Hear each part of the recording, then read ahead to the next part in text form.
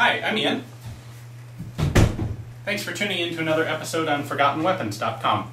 Today we're here in part of our reference collection. We've got another interesting rifle to take a look at. We have a Mannlicher Model 1901 carbine today. Most of the early automatic pistols were sold either as pistols or as carbines, either by, in often cases both, by having removable shoulder stocks that could be used with the handgun version of the firearm, or as complete carbine variants that didn't have a standard pistol grip and instead had a typical wood stock on them. The Mannlicher 1901 is kind of like this. They were available both as a handgun with a detachable shoulder stock, and also as a carbine with, in this case, a 12-inch barrel and a complete fixed wooden buttstock. So disassembly of the Mannlicher carbine starts with this tab right here. There are a couple different versions of this. This is actually an early prototype of this particular gun. The production ones had a disassembly notch that was shaped a little differently and actually hidden inside the receiver a bit. On this one we pull this all the way back,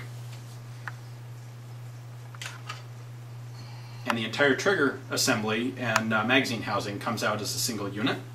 Once that's done, the upper assembly of the gun slides right off. That's a basic field stripped display of this particular gun. You do have to have the hammer cocked to disassemble it. The locking piece here is held in place by a single pin. It's not threaded or anything, it's just pushed out, and the locking piece drops out of the upper receiver. Once the locking piece is removed, you still have the bolt in here under spring pressure. The way to remove this is simply to pull it back until the handle is right here, and then the whole thing drops down.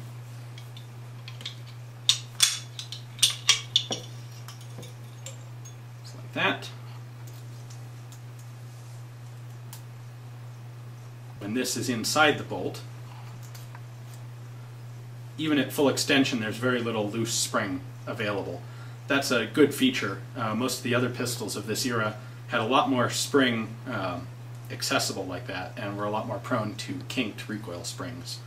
On this, a little bend in the spring isn't going to hurt anything because there's so little space available for it to kink. So here's the bolt and the locking piece inside the upper receiver. And this is in a locked position right now. You can see that this locking piece is flush up against the bolt. What happens when this reciprocates is that the locking piece is forced downward and the bolt slides back on top of it. When the bolt comes all the way forward, the locking piece is forced up against it again. Thus, as long as the upper receiver of the gun is under spring pressure and being pushed forward, the bolt remains locked. So this is the configuration of all the parts internally when the gun's locked and ready to fire, without the frame around it. And what you can see, the locking lug is held up by the bottom frame of the gun, and it's holding the bolt in place. When the slide and bolt rotate backwards, it pushes this locking lug down and allows the bolt to travel rearward. When this comes forward, everything is pushed back up into a locked position again.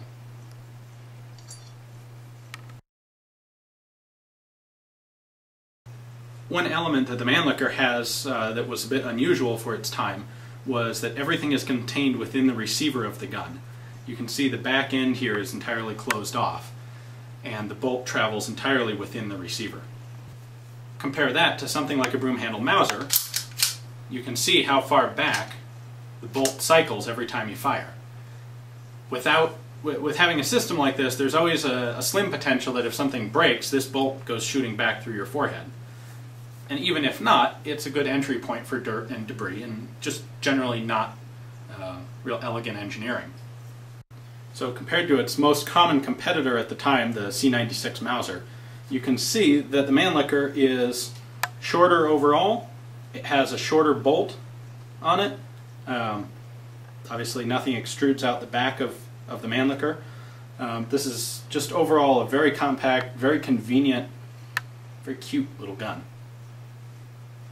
The safety notch is back here. This catch is pushed up and forward to engage the safety. Very simply and ambidextrous, snap it back down to fire. The other interesting control you'll see on the Mannlicher is this lever. That is actually directly connected to the hammer. So this allows you to recock the gun without messing with the bolt. If you have a light strike, simply pushing that down recocks the hammer.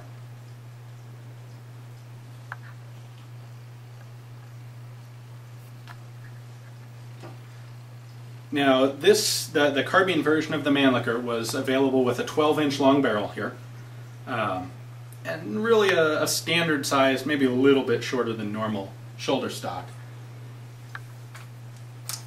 Comparing that to an M1 carbine, generally regarded to be a very compact, convenient, light rifle, you can see it's significantly smaller. Accuracy on the Mannlicher was actually remarkably good. The one caveat to it is the barrel does recoil as part of the action, so you really have to hold the magazine well instead of holding the forend. If you would like to know a little more about these guns and you happen to speak German, we do have a copy of one of the original manuals scanned and available on Forgotten Weapons. We'll be adding anything extra we can find on Mannlicher handguns and carbines as well as time goes. We hope you enjoyed the episode. If you ever run across one of these, now you'll know how it works and how to take it apart. Thanks for watching.